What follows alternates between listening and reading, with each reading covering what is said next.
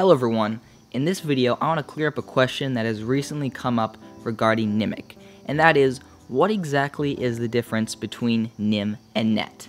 Now the simple answer to this is that NIM is the actual protocol coin developed by the Nimiq team, which was released mid-April of 2018 this year, whereas NET is an ERC20 token that was created in 2017 on the Ethereum blockchain.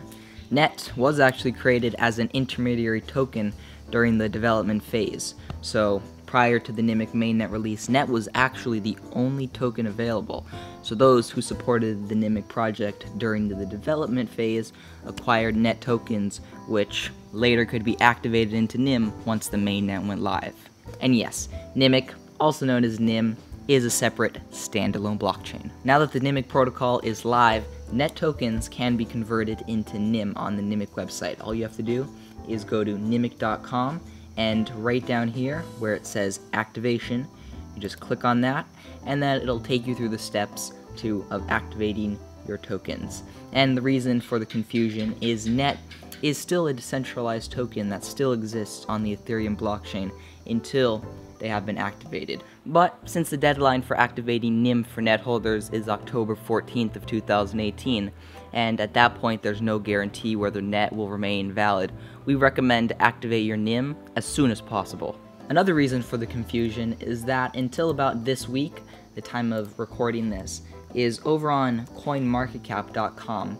If anyone did a search for Nimiq, only NET would pop up, but as you can see, now both NET and NIM pop up, and that is because NIM is now available on multiple exchanges.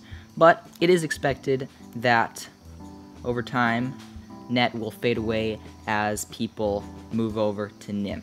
Moving forward, NIM is the main coin that will continue to be supported and developed by the Nimiq community. If you'd like to find exchanges which NIM is on from NIM inside of CoinMarketCap, you can click on Markets, or you can go to nimiq.com and down at the bottom left it says Exchanges. If you click on that, you can see the different exchanges which NIM is available and traded on. I hope this video helps to clarify the difference. If you still have any questions, please join us on the Nimiq Discord.